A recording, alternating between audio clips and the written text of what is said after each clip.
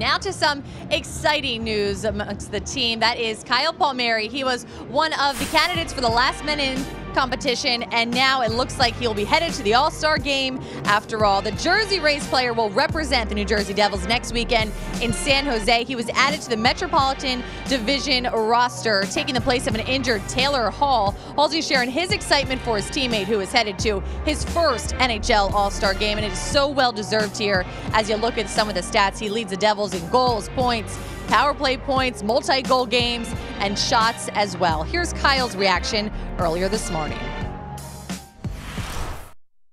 I was really excited. Excited to tell my family about it.